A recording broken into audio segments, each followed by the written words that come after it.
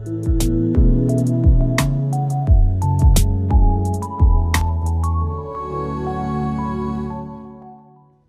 we're going to be in the book of Micah, Micah chapter 4. A few weeks ago, I opened us up preaching through the first 2 chapters of Micah. Last week, James preached in Micah 3, and so now we'll be doing Micah 4. Today, we're going to be talking about our future hope. When we left off last week with James, you might have left here feeling a little sad, a little depressed, because the sermon was all about bad leaders, and it kind of just left us there. You know, it was like if you watched Avengers Infinity War and never watched Endgame. And so this is the point where I'm allowed to spoil it. James said it was okay, like spoilers allowed. I'm just kidding. I saw this youth pastor spoil Avengers Endgame. Did you see it? It was like a video. Spoiled Endgame like a few days later. And I thought, first of all, I think biblical stoning's coming back. The sound out of the audience was like, boo! But then also I was like, guys, calm down. It's still just a movie with a silly little movie. But Infinity War, for sure, is on Netflix and has been out for more than a year. Like, we can spoil that stuff. But at the end of Infinity War, remember, like, it's sad. I don't know if you've seen it, but, like, it's sad. A lot of the good guys it's inevitable. Dead, right? Turned to dust, actually. It's very sad. So you walk out of there. We watched, James and I, we watched it. Ben was with us. Dave was with us, right? Mm-hmm. And it was a depressing night, right? And I feel like that's how we left last week, because we were just like, this is how bad sin is. And this is how bad leaders are. And this is what it looks like in a corrupt society. Go well, in peace. And so finally, we get to the next part this week, where there's actually a positive promise. Last week, we saw that broken people and broken systems make broken choices, and the result is chaos, and it is pain, and people are hurt. But the story doesn't stop there. So here we see in Micah 4 a promise for what God is going to do in the last days. So read with me in Micah 4, starting in verse 1. It shall come to pass in the latter days that the mountain of the house of the Lord shall be established as the highest of the mountains, and it shall be lifted up above the hills, and peoples shall flow to it, and many nations shall come and say, Come, let us go up to the mountain of the Lord, to the house of the God of Jacob, that he may teach us his ways, and that we may walk in his paths. For out of Zion shall go forth the law, and the word of the Lord from Jerusalem. He shall judge between many peoples, and shall decide disputes for strong nations far away. And they shall beat their swords into plowshares, and their spears into pruning hooks. Nation shall not lift up sword against nation, neither shall they learn war any more. But they shall sit, every man under his vine and under his fig tree, and no one shall make them afraid. For the mouth of the Lord of hosts has spoken. For all the peoples walk, each in the name of its God, but we will walk in the name of the Lord our God forever and ever. In that day, declares the Lord, I will assemble the lame and gather those who have been driven away and those whom I have afflicted. And the lame I will make the remnant, and those who were cast off a strong nation. And the Lord will reign over them in Mount Zion, from this time forth and forevermore. And you, O tower of the flock, hill of the daughter of Zion, to you shall it come. The former dominion shall come, kingship for the daughter of Jerusalem. Now why do you cry aloud? Is there no king in you? Has your counselor perished? That pain seized you like a woman in labor? Writhe and groan, O daughter of Zion, like a woman in labor, for now you shall go out from the city and dwell in the open country. You shall go to Babylon. There you shall be rescued. There the Lord will redeem you from the hand of your enemies. Now many nations are assembled against you, saying, Let her be defiled, and let our eyes gaze upon Zion. But they do not know the thoughts of the Lord. They do not understand his plan, that he has gathered them as sheaves to the threshing floor. Arise and thresh, O daughter of Zion, for I will make your horn iron, and I will make your hoofs bronze. You shall beat in pieces many peoples, and shall devote their gain to the Lord, their wealth to the Lord of the whole earth. So what we're going to be talking about tonight is this promise that kind of uses odd language to us, but is very powerful biblical language that I'm hoping that you'll catch as we walk through it, of God's promise to restore us, so that we can walk seeing with what I would call eyes of hope, seeing differently amidst the sin that we have around us. So the main point is this, that we can live with humble confidence that God is going to punish sin and rescue his people. So the first thing that we're going to notice is what it looks like to live in light of the last days. It opens up with this phrase, in the latter days, or in the last days. And we see it later on in verse 6. It says, in that day. And if you read the New Testament, you'll see this phrase happen over and over again, where it talks about in the last day, or in the last days, or in the future days, or at the end, right? So we have a whole branch of theology that is built around this term, the last days. It's a fun little word you can use at your next, I was going to say cocktail party, but since we're Baptist, I guess it's like grape juice party or something. Like mocktail party, that's what it was. It's called eschatology, right? Fancy, right? I'll take eschatology for 800, Alex. It just means the study of last things. Eschaton means the last thing, or the end, the last. And so the question I think that we all have to ask is, when all of this is over, what happens? Right? When your life is done, and when this country is done, and when this civilization is done, and when God comes back, what happens? Now, that's not something that we think about a lot, because we try so much to avoid thinking about future things.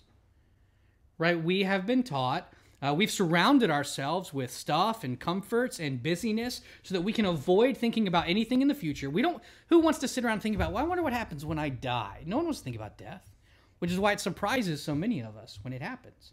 No one wants to think about, well, what happens when I'm gone and my kids are gone and my kids' are gone, right? No one thinks about that, because we have built this cocoon of ignorance, really, where we do everything to distract ourselves from thinking about anything beyond ourselves. We want comfort. We look at our technology and we think we've sort of insulated ourselves from the end, but the reality is this: the end is coming. It will come for every person. There is an end to all things, to all created things, that's determined by God. And so we have to ask this question: what happens in the future? Is what we see now all there is, or is there more? And I mentioned this a few weeks ago. And our eyes don't light up when we sing songs about the future, like those who live in places of trouble, right? So when I go to a third world country on a mission trip, they're not the verses of the hymns that their eyes light up on are songs about heaven, are songs about Jesus returning, right? We're all about like the emotional stuff that makes us feel better, right? We're like anything that just gives me a little comfort for the moment. But they're like, the moment's kind of over. Like, it's bad. Like, I'm not sure where I'm going to eat tomorrow. I'm living off $1 or $2 a day. They're like, I'm looking forward to the day when God comes back to make all this wrong right. And we could learn something from our brothers and sisters in places like this, that all of this progress that we've surrounded ourselves with will not and does not stop the ultimate question of what happens in the end. And so all through the Hebrew Bible, there's this picture of the future, really from Genesis 3, when sin enters the world, when the fall happens, all the way to the end of the Bible. The question is, what is God going to do to fix all of this? When's all the wrong going to be made right? When are all the lies going to be turned around? When is truth going to come? When is evil going to be dealt with? When are we going to be saved? So one theologian describes the end of the Bible in the book of Revelation, the very last book of Scripture. He says this: the vision of the future looked to a time when the kingship of God's people would be restored in Jerusalem, and the Messiah would reign over that kingdom and rule all the nations in the world.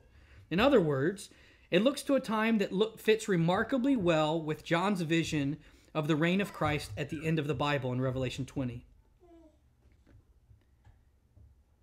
Historically, it's hard to understand Israel's prophets, which Micah is one, any other way than that they longed for the reestablishment of the kingship of God among his people.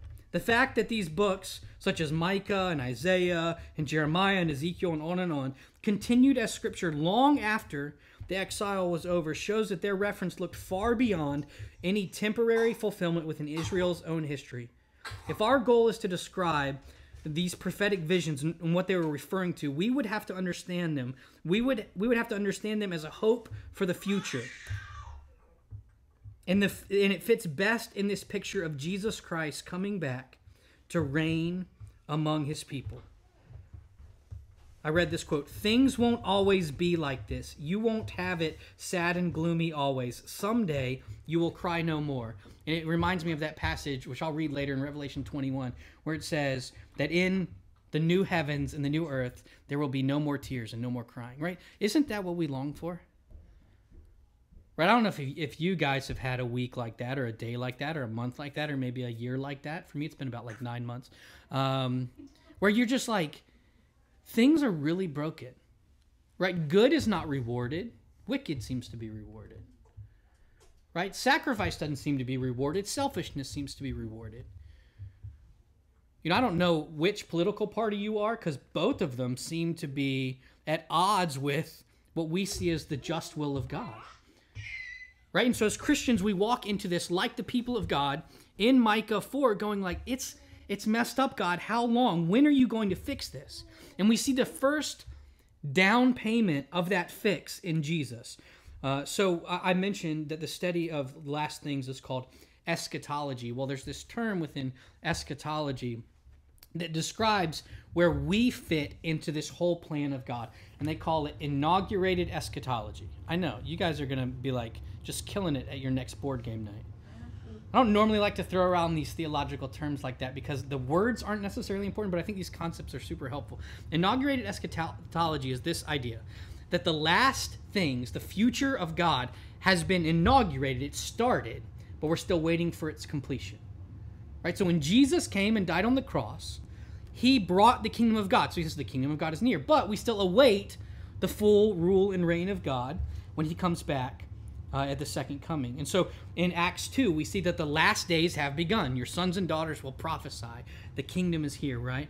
And Hebrews 1:1, we see that God is speaking in these last days. So people are like, are the last days here? Like, yes, they are, and they have been for 2,000 years, and we're still waiting for them to be fulfilled. We're still waiting, like in James 5 or 2 Peter 3, for this final culmination. So the best illustration that I've heard, and I use it all the time because I think it is the best, is from a theologian named Oscar Kuhlman, and he's a little bit older than me, a lot bit older than me, but he uses the description of World War II between D-Day and Victory Day, right? So if you know anything about World War II, once the Allies established a beachhead in France at D-Day, it was virtually certain that they were going to win the war. Because now you have really a three-front war. You know, you have an Italian campaign, you have the Russians coming in, and now you have the Western Front moving in. So the Axis powers coming towards, Germany, they're closing in from all the sides. It was essentially over at that point. There's nowhere to run. You're going to lose. But it still took many, many months and many battles before the war was officially over. So the distance between D-Day and Victory in Europe Day, VE Day, was still some time. That's like us. Jesus came on the cross. We know the war has won. Well, we know who gets the ultimate victory, but there's still many battles to fight, and there's still much loss and suffering along the way as we await for him to come. And that's the picture that we see here, that we are in the waiting between the promise and the fulfillment. We're in the waiting between what God has said he will do and what is going to happen. So we are still fighting battles. There is a future promise, but we're experiencing current evil. And this is important for us to think through. Because if there is no future promise, if there is no future fix, if there is no last day where Jesus comes back and makes the wrong right, then things are just the way they are. Crime, that's just the way it is. Sickness, it's just the way it is. Natural disasters where innocent people are killed, that's just the way it is. But if we know that Jesus is coming back and he will wipe away every tear, he will fix every wrong, he will punish every sin, he will redeem those who trust in him, we know that the brokenness we see is not the way it's supposed to be.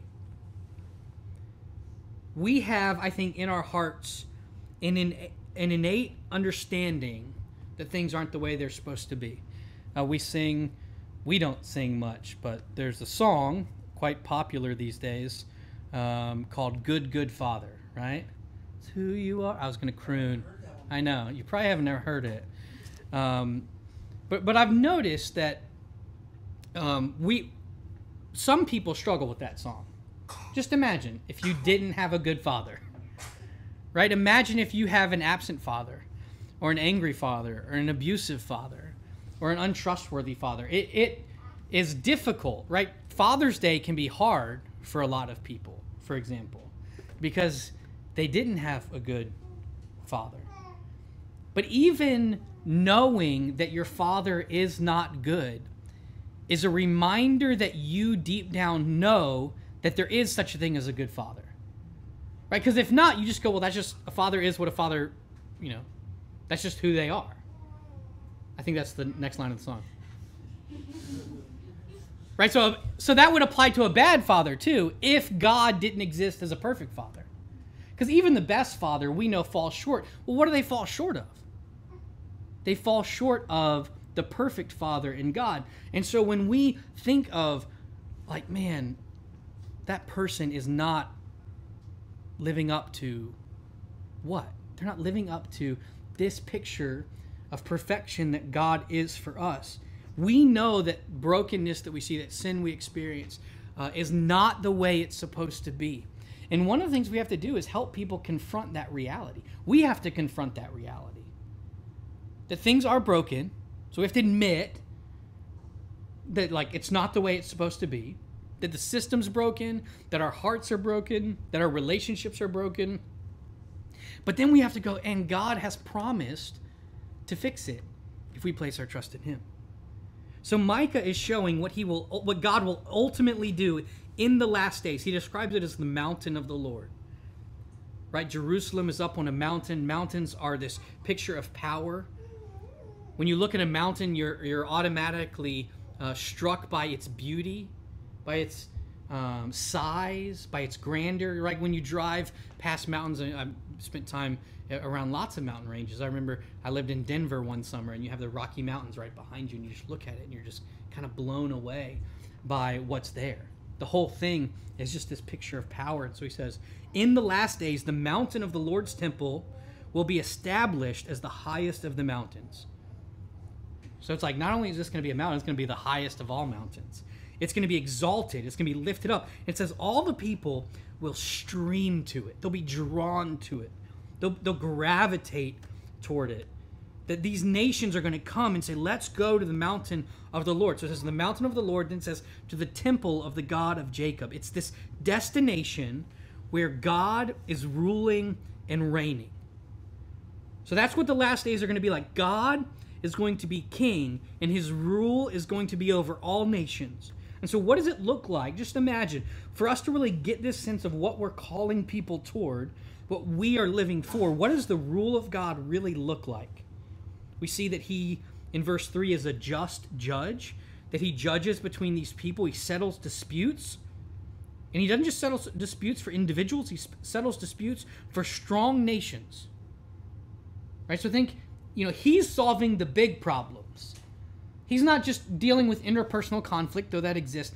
Like we always joke, there will never be peace in the Middle East, right? Like that's the classic Miss America, like, what do you wish for? Like, I want peace in the Middle East. And everyone's like, that's kind of a joke. It's never going to happen. No, that's the kind of thing that he can bring about. That the things that we think are impossible, he can fix. The wars that we think will never end, he can end. So he's a just judge. He brings peace, it says. He says that their swords will be turned into plowshares, their spears into pruning hooks. That nation will not take up sword against nation, They won't train for war anymore. So they will go from using all of their wealth from fighting into growing crops, from destroying people to providing for people. I don't know if you guys have ever looked at the budget of the United States. You guys, y'all don't just, I mean, we're supposed to, right? Isn't that like our job? I don't know what we do with it. But like if you look at like a pie chart of our budget, we're essentially like a military with a healthcare system. I don't know if you guys have ever seen that, right? Like because we are so, like even though we don't think of ourselves at war, I think we're in 3 active conflicts right now. The United States is. I'm not even arguing like whether they're just or not. That's not the point here. What I'm saying is that war is always present, it seems. The more technology we get, we just update the methods of war, but war is constantly there. Imagine a day when there will be no more war and everyone is prosperous. Verse 4 says that each one of you, to quote the words of Oprah, you get a vine and you get a fig tree and you get a vine, right? We're like, that doesn't make any sense to us. Like a vine and a fig tree does not sound like prosperity, but what the picture there is like shade and protection and provision. I mean, I assume it's kind of like them saying like you get a house with a swimming pool and a pergola. Like I guess that's kind of what it's going for there. Like everyone's going to be abundantly provided for. Like no war, lots of food, plenty of provision. Because like we can kind of fool ourselves into thinking that we're well provided for. But if you look globally, we're in the minority. Like I don't have the stats off the top of my head. But you know, we always talking about like the 99% versus the 1%. I think there was this whole Occupy movement or whatever. Like everyone in America is in the 1% globally. Like I forget somewhere, like if you own a pair of shoes, you're like in the top 10% or something like that of like global wealth. It was something crazy like that. And I was like, oh wow, that like my mind kind of hurts just thinking about that. You know what I mean? Because we think like if I don't have the newest phone or I don't have a certain type of car or I don't have like a mega mansion, then I'm poor. But here he's talking about everyone being provided for. So how does such a thing happen? How does war go away? How does peace come? How does provision come? The only way to stop war and bring peace is to have a judge wise enough and fair enough to rule correctly, but also strong enough to enforce it. Right? The only way that this happens is if that God himself is the perfect judge who can actually enforce what he says. And so the picture, really, if we think about it from kind of a bigger perspective in the Bible, the picture is of God's heavenly dwelling and his earthly temple coming together.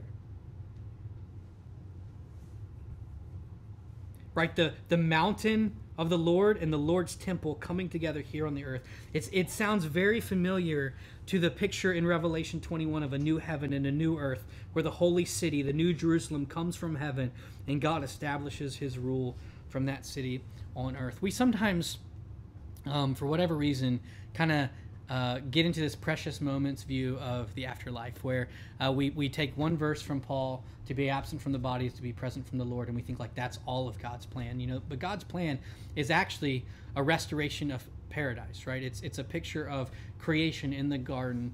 That's why it says that our ultimate hope is the resurrection of our bodies, right? Our hope is a very physical hope. It is not a disembodied existence playing some harp on a cloud or something like that. It is a very embodied, perfect creation. So one of the best ways to think about the future that God has for us is creation perfected. Like, what would it look like if creation had no sin and functioned exactly the way that God intended it to be? It would be full of beauty and creativity. It would be full of joy and worship. It would be so full of so many things that we miss out. But we see glimpses of it here and there, right? So the image of God is marred but not lost in his creation, in the people that he's created. We see moments when I listen to good music, I can catch a glimpse of the beauty that God intends for us. When you see, like I said, a mountain or a sunset, you see a moment, a glimpse of that beauty, but then we also see brokenness along with that, and we long for that day. So in this vision, we see these nations surrounding the throne of God in worship. streaming to God's mountain, where he's the present judge and he's teaching, his law is being taught, and he's guiding. In Revelation 21, it says that every tear is wiped away, and here it says that everyone is blessed with prosperity and peace, and there's no more war. And so why can we trust this? Why can we believe this? It has this little phrase that says, "For the Lord Almighty has spoken." We can trust that God has a perfect future because he has said it, and he cannot break his word. And so just there's so much to talk about what the last days look like, what the future promise God has for his people. But the question I think a lot of us are wondering is like, what does that mean? Like, what does it mean for me today? Right? Okay, great. Like, in the end, God's going to fix everything. Awesome. What does that mean for my life today? Here's what it says in verse 5. It says, "All the peoples walk each in the name of its God, but we will walk in the name of the Lord our God forever." Everyone, all these nations are walking in the name of their gods, but we are going to walk in the name of the Lord our God. You got to imagine the Israelites here are facing destruction. The northern kingdom has already fallen. The southern kingdom is under attack. They're under siege. And that these Assyrians have all this might.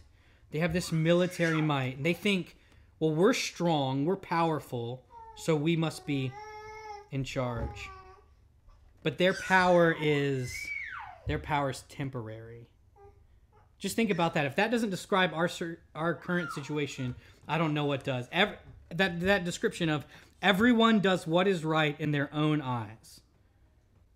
Right? That's the picture of sin in the Bible, that everyone does what they think is right. They follow their gods. If you walk around, everyone is following their gods. One of the worst, one of the most obvious myths is that people who are not religious somehow are not worshipers. Every one of us is a worshiper. Everyone on my block worships something. They worship a job, a relationship, a hobby. They worship a religion or a religious figure. They worship a code of conduct. Everyone thinks certain things are right and certain things are wrong. They walk in the name of their gods. They might not call their gods by some ancient foreign god, though some of them do. There are plenty of people who worship false gods that they call names that are false religions. But there are plenty more people who worship other idols that they wouldn't think are gods. I mean, the most common ones, I think, are people worship the idols of power. They worship the idols of success. They worship the idols of money. They worship the idols of experiences. They worship the idols of love or sex, right? People do this. They worship these things and they walk in that path. And if you try to tell them that they're wrong, they're going to call you a heretic in their own words, right? This is not a conversation of like some things are right and some things are wrong, and then there's a bunch of stuff in the middle that doesn't matter. People have a code of conduct. People have a morality. And it might change based on our culture, but God's doesn't change. And so everyone's doing what's right in their own eyes. I read one quote that someone says, "The usual life in America leans toward busying yourself with things that seem urgent but aren't." What they were saying is, look, people worship things that bring them temporary pleasure. People worship things that bring them temporary joy. People worship false gods that make them happy for the moment. We are challenged here to walk in the name of our Lord, the name of the Lord our God forever and ever. That means whether we see what we think is success or blessing or prosperity, that we follow God no matter what. I was thinking about it this way. I heard this statement. Sin is fun on credit. I was like, okay, let me think about that. Sin is fun on credit. And what this person was saying was this. Sin is taking a temporary pleasure and ignoring the long-term costs. Right here, we're talking about the last days. Israel is losing the battle. Israel is going to be destroyed. And Micah is telling them, look, if you would repent, God has a future for you that is better than the moment. But most of us think in the moment, right? We think of what feels good right now. What can I have that will gratify me right now? And so this idea of sin is fun on credit is this. Look, I'm not worried about the future. I'm worried about right this second. Like a person spending money or borrowing money and not paying their bills, going on shopping sprees. One day, the bank's going to find you, right? One day, they're going to repo your car. One day, it's going to catch up to you. And it's going to cost you more than you wanted to pay. Right? We don't need to talk about credit card interest rates, but there's a reason why you can't live off your credit card for long. Because you end up paying way more than something costs. Someone described sin like this. It's like jumping off a tall building. The first 95% of the fall might be fun, but the destination is a problem. Right? And what we're trying to do is think about the future that God has for us. We're trying to help people think about the future that God has for them. And in reality, by understanding the future, we are better equipped to deal with the present. So as followers of God, we have a choice to walk by faith in eternity or faith in what's going to happen in eternity or conform to the patterns of this world. So we can live for a future hope that is sure. So he says, we will walk in the name of the Lord our God forever and ever. In contrast to the idolatrous, corrupt people of the surrounding nations, God's people here, according to Micah, should be determined to worship and follow faithfully the covenant Lord, the one true living God, to live a life of faith and faithfulness and obedience and commitment. That's how all God's people should live while awaiting the final, complete fulfillment of the glorious future he promises. When God's irresistible kingdom will be ushered in on this earth by Christ the King and will continue eternally on the new earth. These future events provide an incentive for holy, faithful, fruitful service today. We should live differently because of the reality of the last days, the reality of our future hope, that there is a better day coming. Would you rather have temporary comfort and everlasting sorrow, or temporary sorrow and everlasting joy? And we say we want everlasting joy, but so often we choose temporary comfort. And so that's what happened to the people of God. So many of these people are going to be judged and destroyed and taken into exile. And so we hear their punishment here. And it's not because they were like good people, right? We've heard all about the Israelites. They weren't just being faithful and then look what happens to them. Their leaders were corrupt. The systems were corrupt. They were participating in it. They were bribing. They were oppressing. They were participating in this sinful activity. And so they get punished. It says in verse 6 that in that day, God will gather the lame and those upon whom he has brought grief. He's punished them. They deserved what they got. But if they'll trust in him, he will restore them. It's this picture of their sin driving them away from God. I think we need to think seriously about how our sin drives us away from God. And we need to talk to people seriously about how their sin drives them away from God. That we need people to understand, we need to understand what it looks like to live in sin, for God to punish us, but for those of us who trust in him to come back to him, that he'll rescue us. That if we admit our sin and put our trust in Jesus, he will rescue us. And I don't know if you feel this way. I don't know if you feel driven away by your sin. I don't know if your bad choices make you feel like you're being punished or sent into exile. I don't know if your fears and your doubts or your lust or your selfishness or your unbelief or your jealousy or your idolatry or your gossip or your anger makes you feel like I'm being punished by God.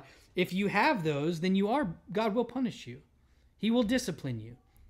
But there is hope that when we admit our sin, when we admit our brokenness, when we admit our weakness, God rescues us. He says that he will rescue the lame. He doesn't say he'll rescue the strong. He says he'll actually rescue the weak and make them strong.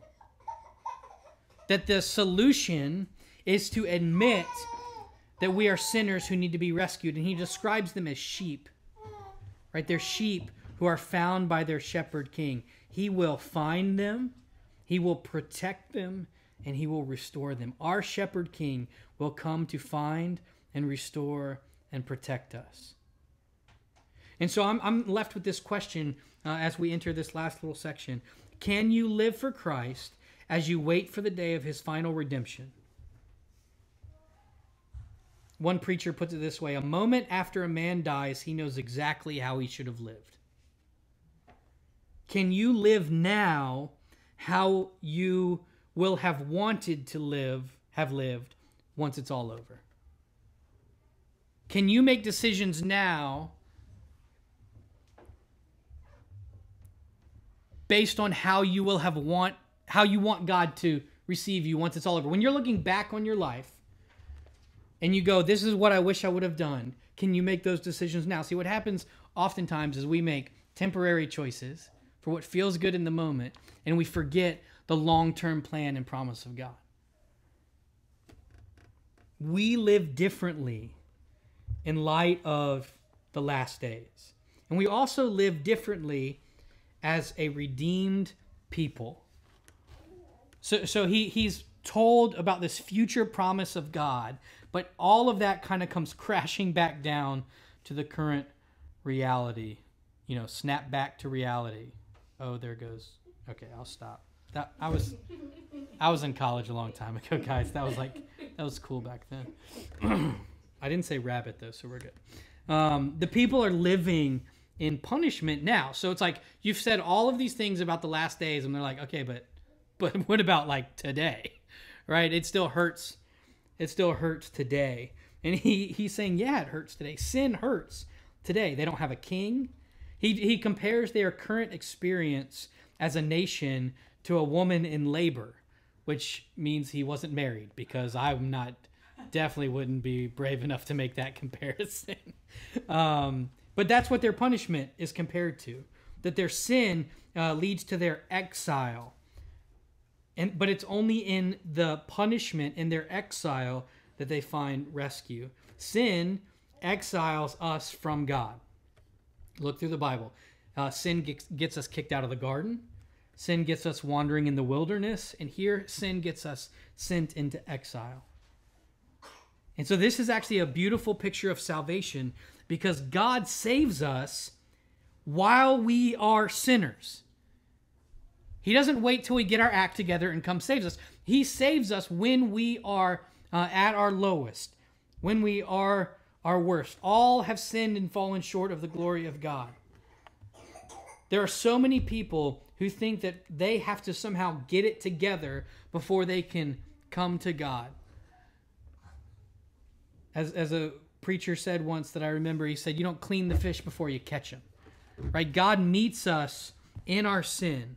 And the people here are sinners. They're idolatrous. They're unbelieving. They've compromised the promises of God for the false promises of their neighbors. But the beauty of the gospel is that God saves sinful people.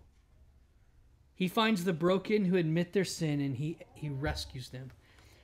The worse your sin, the more obvious your need for salvation. The worse your sin, the more powerful your Savior. And so God actually decides to save his people. He's going to punish them for their sin and rescue them if they would trust in him. And he's going to use these wicked nations to do it. So he's going to choose to use the Assyrians, this brutal empire, to show the people their sins so that he can save them. So he sends in this Assyrian army to besiege the capital city of Jerusalem. They are going to eventually, the Babylonians are eventually going to take off these people into exile. And so you can imagine that the Assyrians, these strong, powerful people, and later the Babylonians, these strong, powerful empires, they start thinking that they're something. Because they're destroying the people of God. They're looting their temple. They're taking away their riches. They're taking away the smart people of their society, the intelligentsia, right? They're in charge. We're powerful. And God says, don't get it confused. Just because I use someone to accomplish my purposes, they're not in charge. I'm in charge. He says in verse 12, they don't know the thoughts of the Lord. They don't understand his plan. He's actually gathered them like sheaves to the threshing floor. There's always more going on than you or I see. Right? I'm reminded of this lately, that when you get to the top of any field of academic study, to the tip top, you know a whole lot about a very, very, very, very little. Right? You can know a whole lot about a very little and you're considered an expert. There are experts, there are PhDs in all sorts of fields around the world who couldn't change the oil in their car. Right? No human being is smart enough or able to, even the smartest possible human being is only going to know a fraction of all knowledge there is. There's always more going on.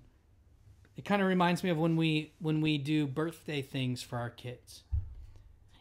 We plan all sorts of things. We get cards and presents, and they don't know any of it. Right? They have no idea what's going on. They see a few things here and there. They don't know all that's going on behind the scenes. Then one day, their birthday gets here, and they wake up in the morning, and it's like magic, right? They're like, where did all these presents come from? You know? Because when they're asleep, they don't know that like we can still be awake doing things. It's a pretty cool trick. One day it runs out, I hear. But they wake up, and they're like, man, look at all this you've done for our good. That's like God, right? We're like the child. God's like the parent. He's doing so much more than we ever see, and we just wake up and get to enjoy what's happening. So he's taking his people who have now been humbled, and he's actually going to, at the last days, strengthen these humble people. He describes their strengthening like you can tell that they're not women because he calls them an ox, which apparently is like a compliment here. I would not recommend calling a woman an ox. You know, James, in all your pickup lines, let's not do that, okay?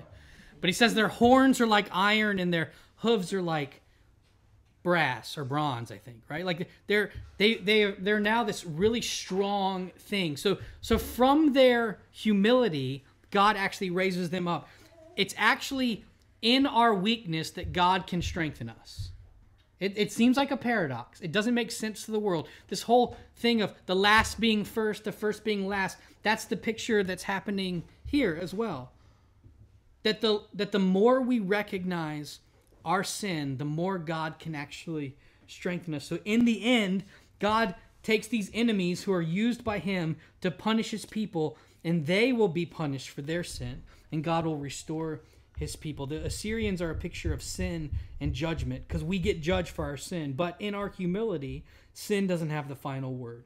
God restores, he rescues, he empowers his people to bring him glory. Israel is punished for sin, but the Assyrians who God uses are not in control. The nations are not in control. God is the one who is in control.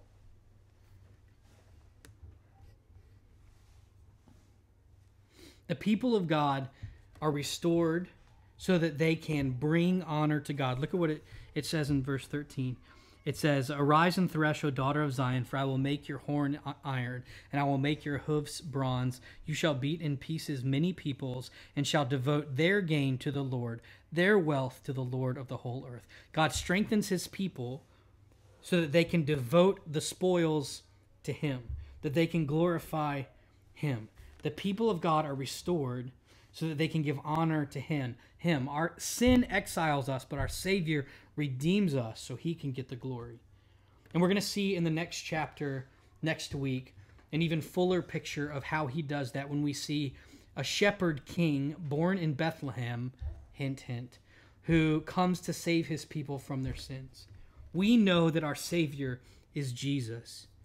That this future, there's a future for those who have been redeemed by Jesus. And so what does it look like to live as a redeemed people who have admitted our sin, who have been humbled, but have been rescued and restored by God? It means that the promises of God are more real than the problems of the moment.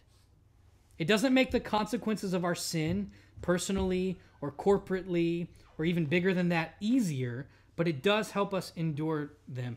It humbles us. Listen, our salvation humbles us to see the brokenness in our lives and the brokenness in our world and long for the rescue of Jesus. So the question is this. I just want to think about this for a few minutes before we finish. Do we live this way as humble people broken by sin, longing for rescue? Are we the kind of people that recognize our sin? Are we the kind of people who live for eternity? It is a weird thing to be around Christians who claim to know everything about Jesus, but never admit their sin. Who only justify, who only deflect, who only call out the sin of others, but never say, look, I'm the one who's a sinner. You cannot be a follower of Christ and be prideful. You cannot be living a life devoted to God and think that you have it all together. If you're a follower of Christ, you're humbled. So if you're a follower of Christ, you wait with faithful hope, knowing that God is doing something. And so many people don't see that. Most people think that if our future is going to get better, that we have to work harder or be smarter to do it. Actually, at the funeral of John F. Kennedy, President Kennedy, Senator Edward Kennedy quoted a portion of a previous JFK speech. And he said this, quoting JFK, "Our future may lie beyond our vision, but it is not completely beyond our control. The work of our own hands, matched to reason and principle, will determine our destiny. There is pride in that, even arrogance, but there is also experience and truth. In any event, it is the only way we can live."